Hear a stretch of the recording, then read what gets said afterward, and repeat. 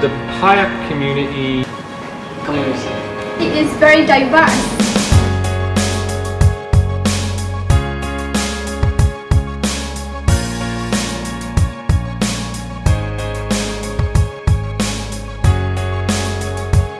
They all come from different parts of the world and they all bring each something unique to the table.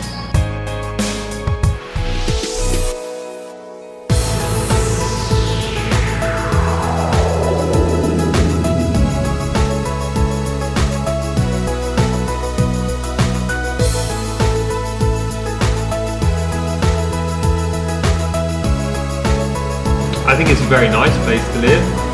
And the north, I think, has got much more Thai culture.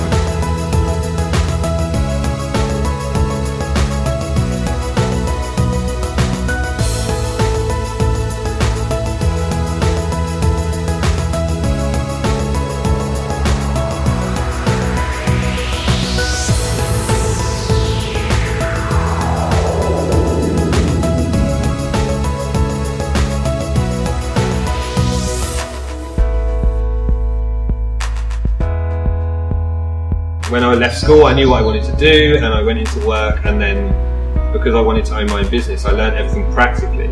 So I had my own business for about 5 years, and then worked for a really big multinational company in the sports industry. But as I kind of moving through my career, I realised that having a basis of theory for business is also really important. Payap to me is giving me the opportunity to be able to communicate with the teachers really well, because there's small classes, it's more personal, and most of the projects I do, I can gear towards the career I want to do when I finish. Sociolinguistics is very interesting here in Payap is because not only do we learn from the book, and at the same time the class consists of people with different nationalities, different backgrounds, and different experiences. So a lot of students are bilingual, they speak more than one languages. So as the class progresses and we can see the techniques, the example being applied and shown in class when we analyze our own speech and see how it reflects our own cultural background and all that.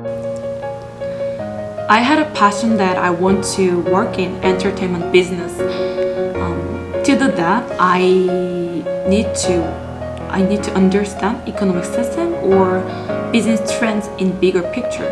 I think I gained these things from studying Payap University.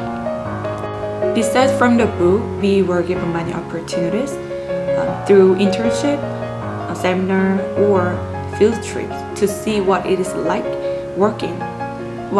to work in different service industry. Recently, we went to international Chiang Mai airport. The biggest airline in Thailand, which is the Thai airline, gave us a site tour and actually showed us the whole process of how a passenger get on board from the passport checkpoint to the airport lounge. It was exciting to see how the airport service is being handled every day.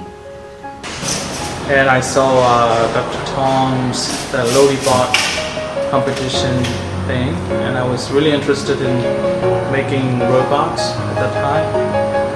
So yeah, I decided just to stay here and finish my degree.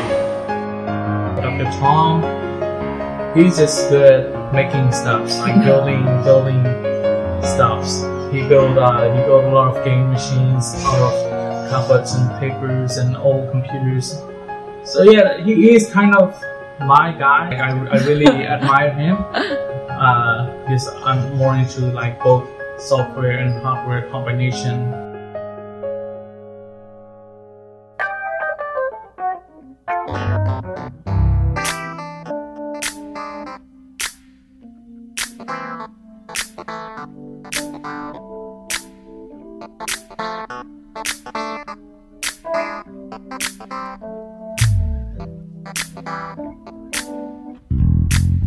Thank you.